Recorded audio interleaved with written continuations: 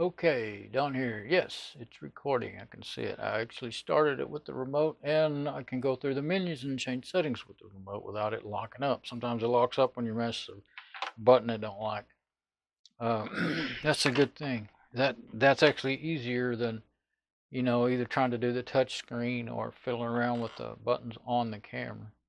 See, I had it aimed at me. I had the screen turned towards me where I can see myself, and I set it the way I wanted it.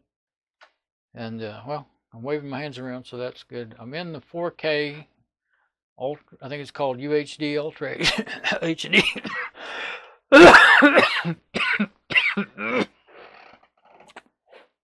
There you go. There's a nice real cough.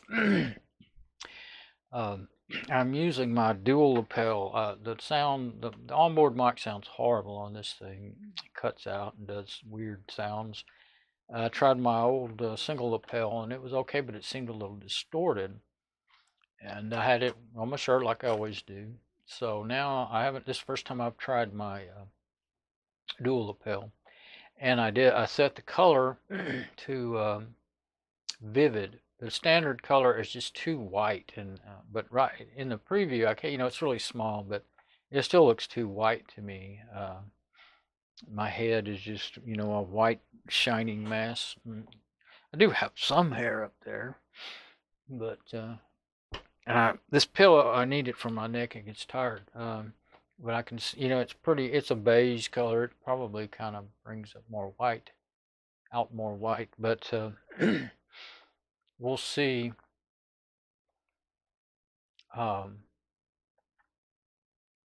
That's the way I recorded my last video that I was going to compare to this one over the USB, and it looked to me like I set it to vivid colors and recorded that video, and it looked like it hadn't changed. It looked too white still to me in my preview on my computer.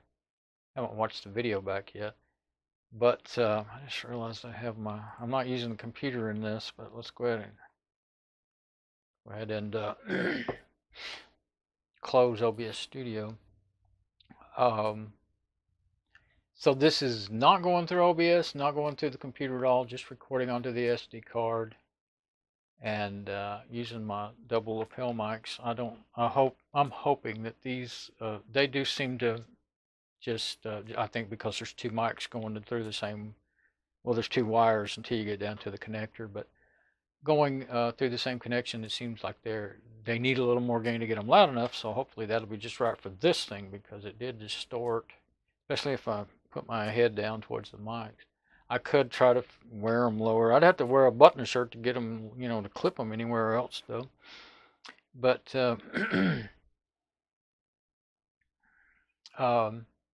that's all I want out of this. Is I'm going to try different resolutions. I want to compare the supposed 4K at 48 megapixels to the CMOS. I'm saying this every time. The CMOS sensor in this camera is 13 megapixels, and they try to bump it up with software, but it doesn't really work. You can see it. I mean, 48 megapixel 4K camera, that could do that, you would not see any graininess whatsoever. It'd be so sharp it'd cut you. And there's no video that I've made so far that's anywhere near sharp, period. So definitely false advertising. I don't think that it's even technically true that they're getting 48 megapixels. You can when you record a video, whatever you put in the metadata, whatever the camera puts in the metadata, that's what the programs on your computer are going to read. I checked them and it's like, oh, yeah, it does say, whatever I set it on. But then I realized, well, yeah, they can, that's an old trick. They do that with SD cards too. They report to be, whatever, 128 gigabytes or something in there. You run a tester on them to find out what's really there, or you run them until they fill up and they crash, or, well, some people say they crashed something. I forget what, but I've never had, luckily, been blessed not to have. Something's gone wrong with this remote. I'm getting distracted. I don't know if that's no, there's not something that you should peel off on there still. It looks like when you don't peel the plastic off the front of something. I think it's just the actual plastic cover for it is kind of damaged. Anyway,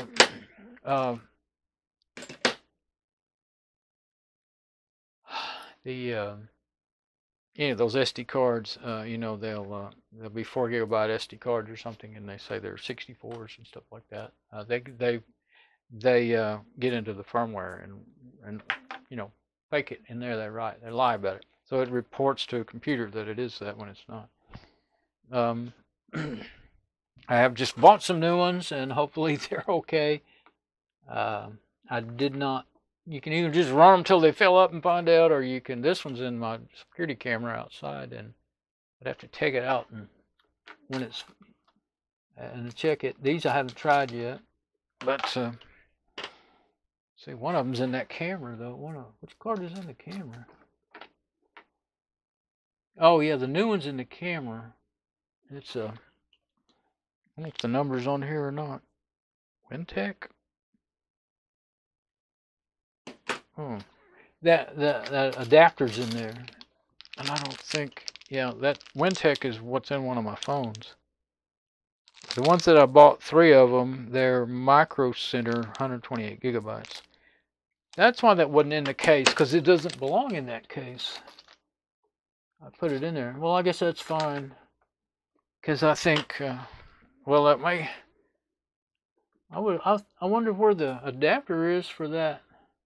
Maybe I had to use the adapter in the camera. Yeah, I guess the camera takes a full size instead of a micro, so it must be in the camera. Okay, well, I'm going off now. I don't know if I think I just mashed the, this remote. It's really wonky. Some things work and some don't. Some things will lock up the camera, so I don't want to do that. Might probably break my video if it locks up.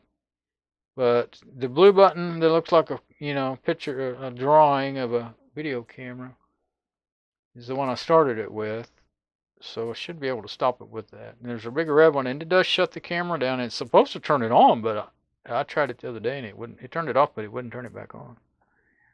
So there's one for the light, but I think I know it has infrared light because I've turned that on before. But I thought when I first bought it that it had a regular light too, like a flashlight, but I don't know if it does now. I can't remember if I ever got it to do that. Okay, so I've had it a few months now and tried it out for a while, and then didn't touch it for a couple of months. So I've only got it out yesterday or day before yesterday and today. So I'm going to stop this video and I'm going to change the resolution. I'm thinking that what will work best for me, because like if you move, you may see that it's choppy in the 4K. If I put it on the menus don't say 1080p, 720p like they should. They say like UHD and QUHD or something. I don't know what all it says. I can't even remember. So I don't really know. I want 1080p and 60 frames per second. It's supposed to have 1080p at 60 and at 30. And so I want to try 60 frames at 1080p, because then if it works right, you should be able to really move the camera fast, or shoot a fast-moving object and have it look good, not be jerky. But it still shouldn't be really grainy.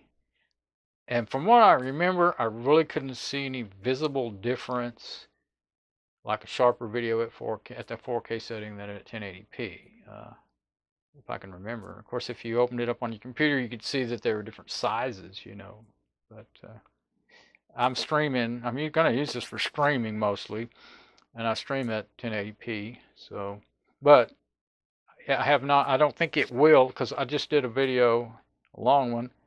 I set it on 4K and streamed over the over the USB to the computer, and it still did it. The top resolution it was due is 1280 by 1270 or 1280 by whatever, just like it did when it was on.